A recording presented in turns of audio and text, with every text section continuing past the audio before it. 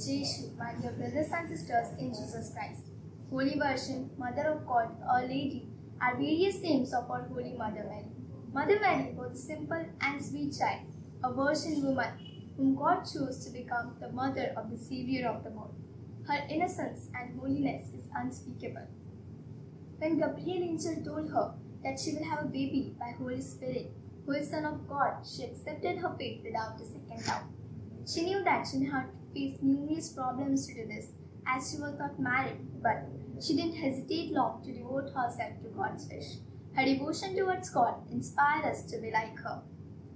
She said, "My soul magnifies the Lord, and my spirit rejoices in God, my Saviour, for he has looked upon the humble state of his servant. For behold, from now on all generations will call me blessed."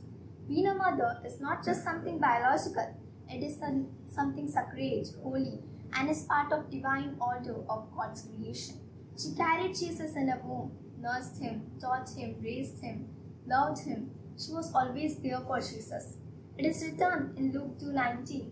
Mary remembered all these things and thought deeply about them. Her love for Jesus was as unique as the love of any mother. She protected Jesus from every danger and problems. The first recorded miracle of Jesus was at a wedding in Cana, and Mary was instrumental in calling Jesus' attention to the need. Even though his time was yet to come, he did it on her request. Mary was present at the crucifixion of Jesus Christ in Jerusalem. She not only witnessed his son's death, but also the horror of the manner of his death. She saw him humiliated, his dignity destroyed. The pain she suffered is unimaginable. Her heart might have been broken. From the cross, Jesus entrusted Mother Mary to his beloved disciple, telling him to accept her as his own mother. From that day onwards, Mother Mary is our Holy Mother. After resurrection and ascension of Jesus Christ, Holy Spirit came upon Mother Mary and the 12 disciples in the form of fire. After 11 years, Mother Mary experienced her dormition. She was taken to heaven along with her body. From that day, Mother Mary is called Queen of Heaven and Earth.